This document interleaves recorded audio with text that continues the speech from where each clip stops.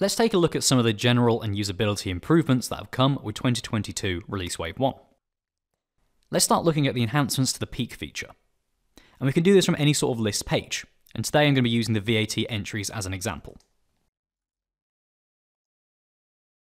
This is just a regular list page.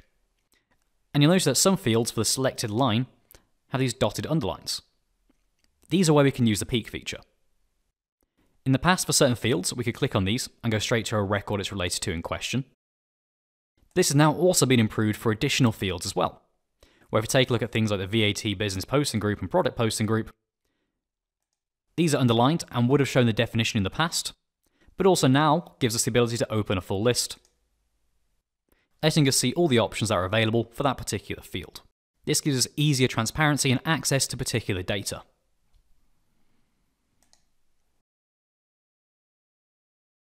There's also been improvements to lookups on dynamic fields. And to demonstrate this, I'm going to do this from a sales order. If we already had an item selected, for example, I'll go for an Athens desk here, and we'll use another example with a GL account. In the past, we could overtype over these descriptions to set a custom one for this particular sales document. This is still consistent. However, now when I overtype a particular description, it will actually start suggesting items as well. Meaning if there was something more correct for me to select, the system may prompt that for me.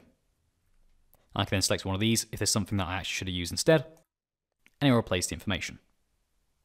This can be particularly useful for GL accounts when you have those on your lines, as it may suggest some more relevant account in question when you're overtyping.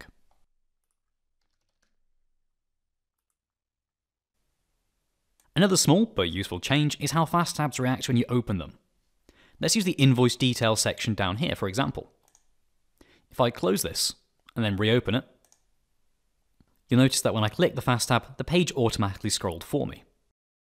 Because of all the fields within the Fast tab, it would have opened past the end of the page. Business Central now scrolls automatically so we can see its entirety without us having to scroll manually. With this update, we can now easily share files from any Attachments tab or the Reports inbox via OneDrive. Let's take a look at the Reports inbox as an example. If we scroll down, we'll see a list of our scheduled reports that were received here. And from the three dots, we can select Share. If this is your first time doing it, you have to accept some permissions. Once it's ready, you can share with anyone with a link, people in your organization, people with existing access, or specific people, as well as all the usual settings you'd expect with OneDrive.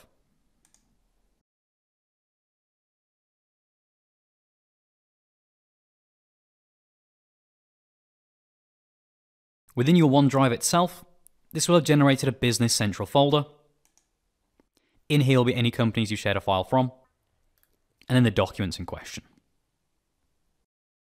As mentioned, you could also do this from the Attachments section of the fact box, opening up the Documents link, and with the three dots next to the file you want to share via OneDrive, again, selecting Share. And that's how you can easily share a file via OneDrive within Business Central. There's also been an update to how the help functionality behaves and the documentation sections of the search. If we open the help with the question mark in the upper right hand corner, we now get a help pane on the right hand side. This will give us a suggestion based on the page we're on, as well as give us the option to take a tour if we'd like to. It'll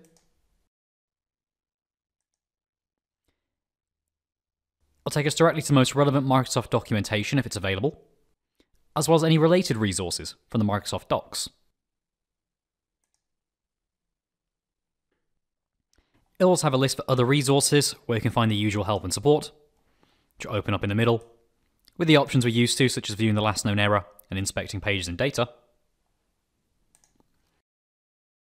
as well as an option for keyboard shortcuts and a link to the community. With this being more suggestion-based, we can use a search from across the top here to search for whatever help we need.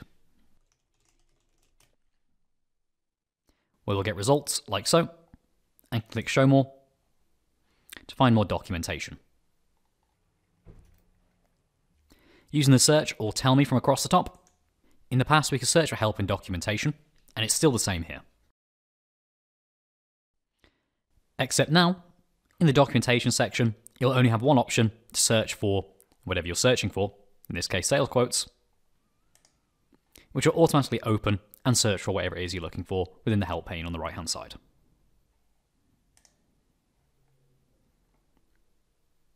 Coming back to the Take a Tour option that we have available within the help pane, it's worth mentioning that some of these tours have been improved with extra rich text, as well as new additional tours on some pages, such as the Role Explorer, for example. These new additions should help a new user to the system get up and running and understanding how it works a bit more effectively. A new feature within 2022 Release Wave 1 is the ability to check documents and journals while we work. A new section to the fact box will be added where we can see any issues with the current document or journal we're working on. In this example of a fully received, but not yet invoiced purchase order, we can see an issue already. We need to enter the document number of the document, so the vendor invoice number in this case. In fact, if we want to see more of this issue, or the number of issues we may have in a document, we can click into the queue at the top of the fact box and see a full list. So we can see here the remainder of the description, which was cut off in this case. So once we enter in the vendor invoice number, and we click refresh under check documents, we can see no issues are currently found. And if there were any more remaining issues with the documents that could prevent us from continuing, we could see them from here ahead of posting. This allows you to see any upcoming errors ahead of actually posting, helping improve the user experience and productivity. Here's another example from a payment journal. Here we can see we're checking 2 lines, both of my lines have an issue, and we have 3 issues total, which I can click on to see the full list. In this case, because I've got 2 lines, I have 2 posting data not within your range of allowed posting right now. And I can see the fact that I'm failing some validation because the amount must be positive in the general journal template lines.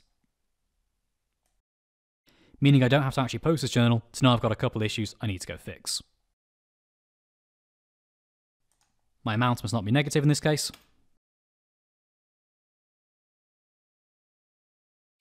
Which will fix one of my issues, clicking into another line to update.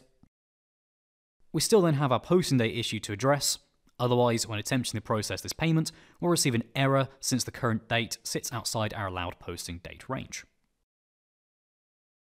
To use this functionality, it must first be turned on, and we can do this in the general ledger setup. Just ensuring that enable data check towards the bottom here is turned on.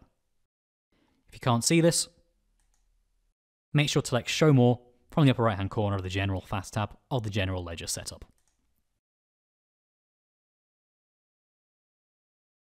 This can also be personalised as required to remove if need be, or move further down on the fact box if that's your preference. Another function available to us is the ability to just see our issue lines from within a document. We can do this by going to More Options, Issues, and Show Lines with Issues here. Within my lines of many items, I only had 1 issue line in question, where I hadn't set the dimensions in this case. We can always return back to the original view by clicking Issues and Show All Lines. Making it easier to fix your issues within your larger purchase and sales documents. And those are some of the updates and changes within Microsoft Dynamics 365 Business Central Release Wave 1 2022.